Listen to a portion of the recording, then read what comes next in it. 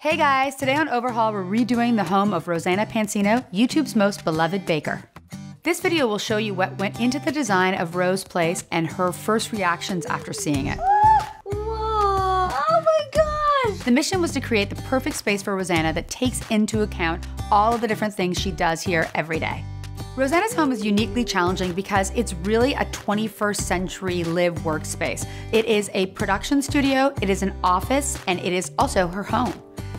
Having to work around Ro's unique situation made us really think about design in a different way. Her space not only has to be functional, but it has to be really beautiful because it's on camera all the time. My design philosophy is all about personal style. So I wanted to make sure that we really considered what Ro wanted for her space. She's gonna live here, she's gonna work here, she's going to bake here, and I wanted it to be reflective of her. Ro's style is really clean, somewhat minimal, but she likes a little bit of flair. That was sort of our design equation we worked off of, and we added that into every single room we created for her in the house. The first room that I revealed to Ro was the living room, and this is really the heart of their house. It is a workspace, it is a conference room, it is a place where they shoot video, it's a place where they hang out.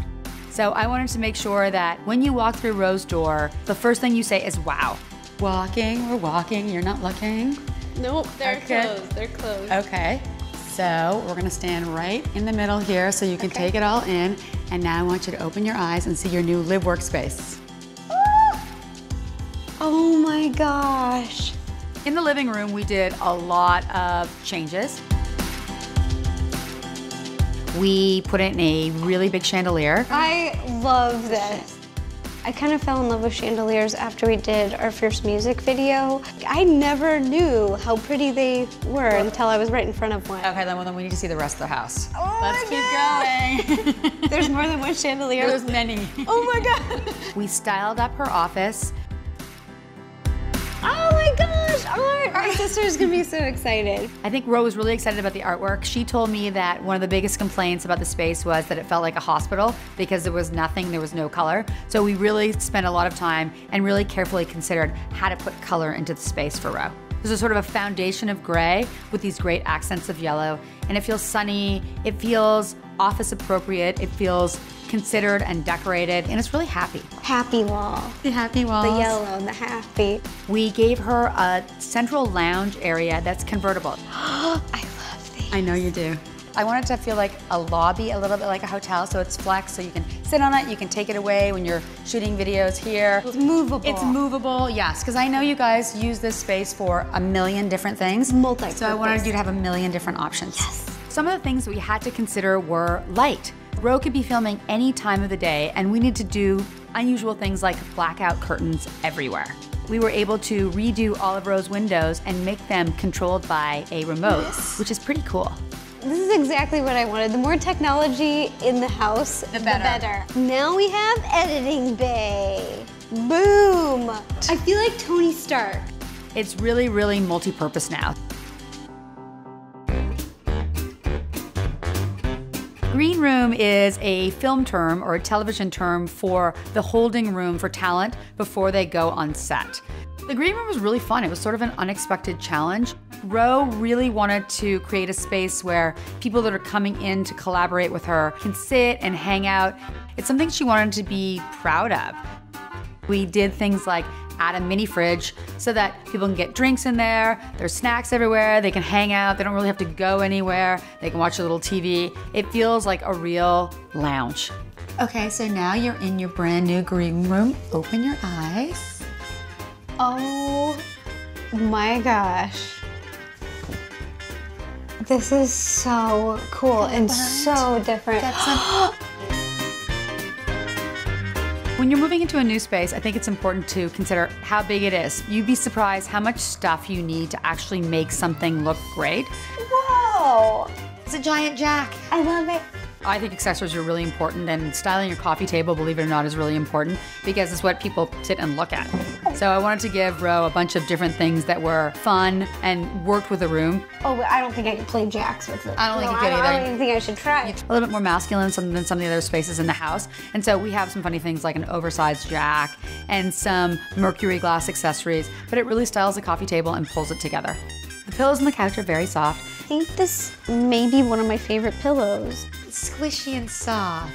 This opens up into a queen-size sleeper bed. Yes. So you can have 2 more people here. We wanted to create something sort of more neutral, a little bit kind of zen. So we have some solid pillows, but they have texture and something that you could sink into and stay. It kind of doubles as a media room. Because we have a pull-out sofa, it doubles as a bedroom. And there's also an editing area in there. You can do a lot of different things in the green room now. It's not just a green room, it's like an everything room. Upstairs, we were really thinking about Ro's private space. And so upstairs, the colors and the design is a little quieter. It's very tranquil. It's kind of zen. So I want Ro to really feel that transition when she leaves the sort of chaos and energy of her live workspace. She can go upstairs. She can shut the doors on her work life and really have a space that's her own. Take a look around. Whoa! So you have Cookie! a couple great features about Ro's bedroom are obviously her beautiful bed. We gave her some new bedside tables that are at the right height so she can lie in bed and easily access stuff on the side tables. She's got a great new pair of lamps.